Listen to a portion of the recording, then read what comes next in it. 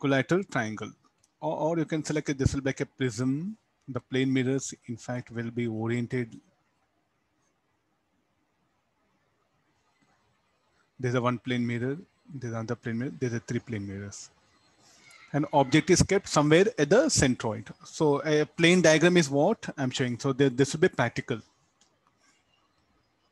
Now, how many images will be formed? Again, what is the angle between them?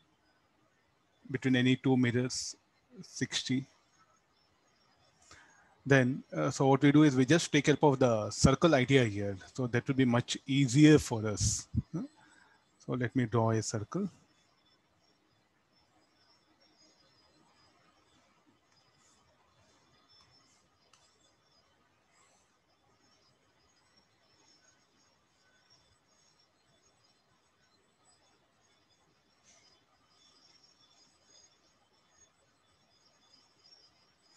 What is the condition for a circle? The circle should be drawn in such a way that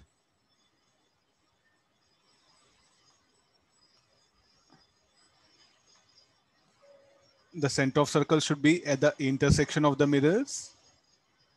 Oh, I'll take it out this unless they're disturbing me. The center of circle should be at the intersection of the mirrors.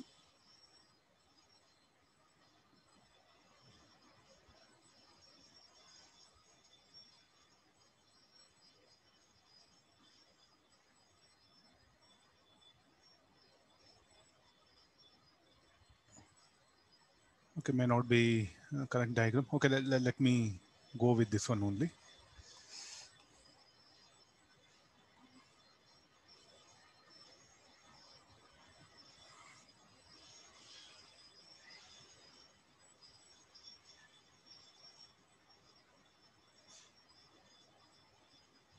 Let me finish off. I'll come to the explanation.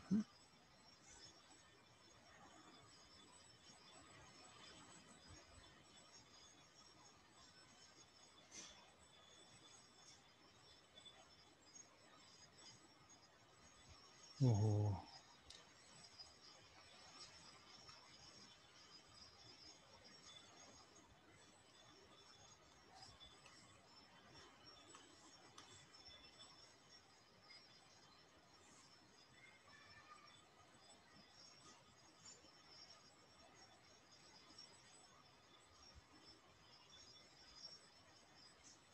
Oh, I think, yeah.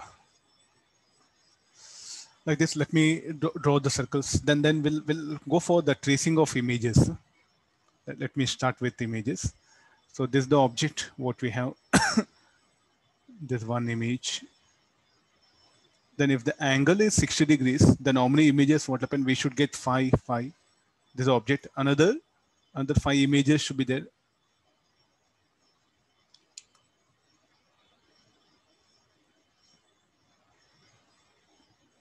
Similarly, two other. So it's a rough location. Huh? It's not that something I should use scale protractor to get exact. How many more? 1, 2. Okay, let's number them.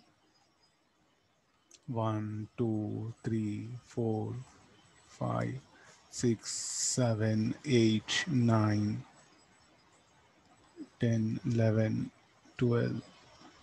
So number of images, how many will be? 12 images is what I counted. Each pair of mirror will form 5 images. 5 plus 5 plus 5. Of which what happened? The 3 images are common. Okay, the common images, let me show by blue color.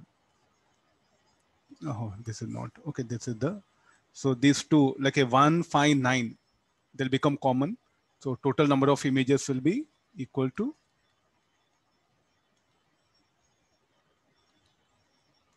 12.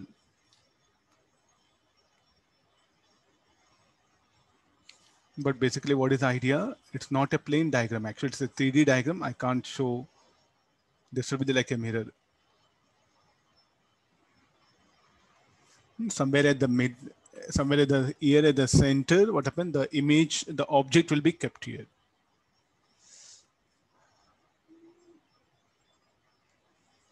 O is an object.